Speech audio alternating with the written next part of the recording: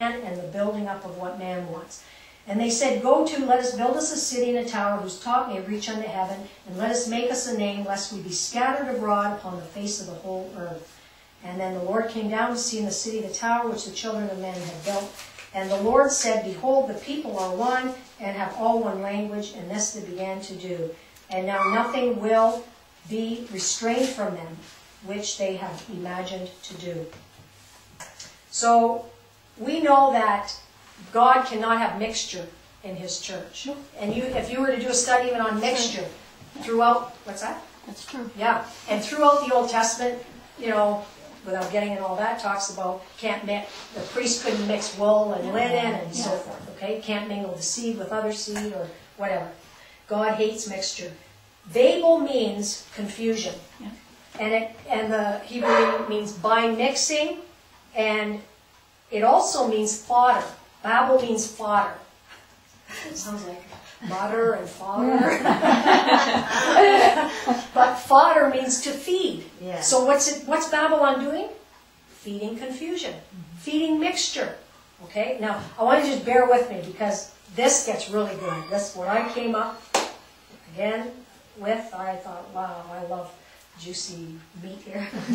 Okay, so we know also God is not the author of confusion, right? He didn't want that tower built because He said go and replenish the earth, right? But instead they wanted to do it that way. And it's the same as in Matthew 28:19. He said go into the world and make disciples one of another. Babel was rooted in pride and the glorification of man. And pride is the big issue behind the Babylonian system. Or Babylon the Great. And it also is in the heart. It dwells within the heart of man.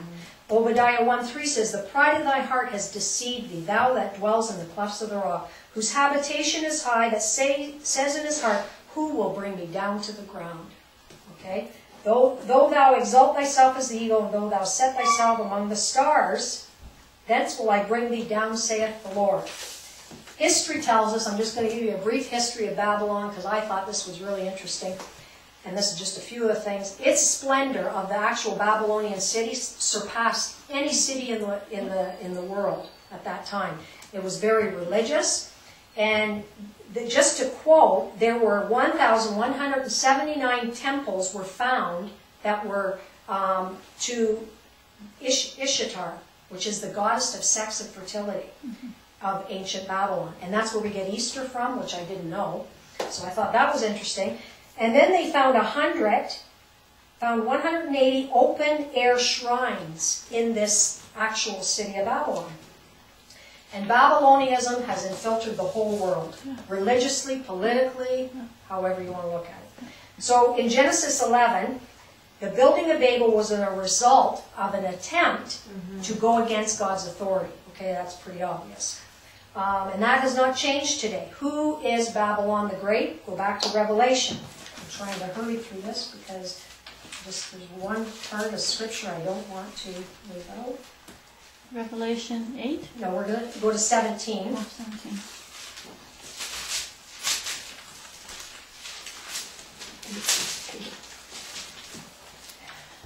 Okay, so who is Babylon the Great? Revelation 17 tells us she's a woman. Okay? I saw the woman drunken with the blood of the saints and with the blood of the martyrs of Jesus, and when I saw her, I wondered with great admiration. And upon her forehead was a name written, Mystery Babylon the Great, the mother of harlots, the abominations of the earth. The word mystery there means hidden or a secret thing, not obvious to the understanding. The angel, or the devil will come as an angel of light to deceive. He comes with mixture. He comes with confusion, right? And if you don't know your word and you don't know truth, you will be drunk on his error. You will be drunk and intoxicated by what this woman is projecting, okay? And we're going to get to that. So the woman, all through Scripture, if you know your word and you know things typically and symbolically and whatever, a woman throughout Scripture speaks of the church. Yeah. Okay, you've got in Proverbs the adulterous woman. You've got she's smooth with her lips and her choice words and whatever.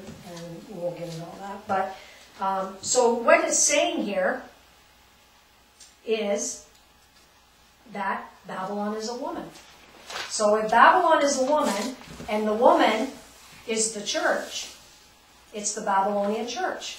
I know there's been teaching out there over the years, well, it's the Catholic Church. I didn't want to say that, but that's what there's, and I don't know. I personally don't think it is. I think it's a part of it, the Babylonian system, just as all the charismatic and, yeah. If anything that's false. That's right. It's religion, Yeah. all the false religions out there. Okay, so Jeremiah 6:2 says, I have likened the daughter of Zion to a comely and delicate woman. So that's confirming that a woman is symbolically the church, okay? Micah 4:10 says, be in pain and labor to bring forth, O daughter of Zion, like a woman in travail. Okay, I said that. It also says in Revelation 17:18 that she's a city. Who's in charge of Babylon? This is where I thought it got really good. Okay, we're going to go to Isaiah 14. I love the scriptures. I love the way there's all these little nuggets of truth. Isaiah 14.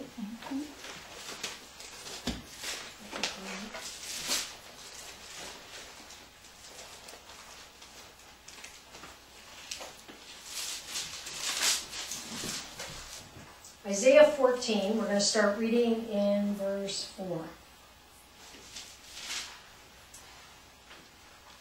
No, actually, let's start in 3. And it shall come to pass in the day that the Lord shall give thee rest from thy sorrow, and from thy fear, and from thy hard bondage, wherein thou was made to serve, that thou shalt take up this proverb against the king of Babylon, and say, how has the oppressor ceased? The golden city ceased.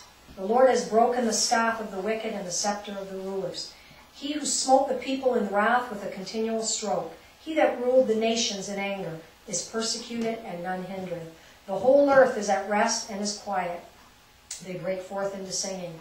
Yea, the fir trees rejoice at thee, and the cedars of Lebanon, saying, since thou art laid down, no feller is come up against thee. Hell from beneath is moved for thee to meet thee at thy coming. It stirreth up the dead for thee, even all the chief ones of the earth, and it has raised up from their thrones all the kings of the nations. And they shall speak and say unto thee, art thou also become weak as we? Art thou become like unto us? Thy pomp is brought down to the grave, and the noise of thy vials, the worm is spread under thee, and the worms cover thee. How art thou fallen from heaven, O Lucifer, son of the morning? How art thou cut down to the ground, which didst weaken the nations? For thou hast said in thy heart, I will ascend into heaven, and I will exalt my throne above the stars of God. And I will sit also upon the mount of the congregation in the sides of the north. Okay, let's stop there. Verse 12.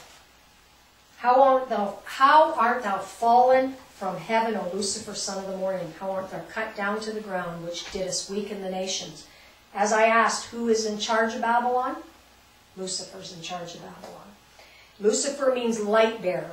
And 2 Corinthians 11:14 tells us that, starting verse 13 and 14, it says, for such are false apostles, deceitful workers, transforming themselves unto the apostles of Christ.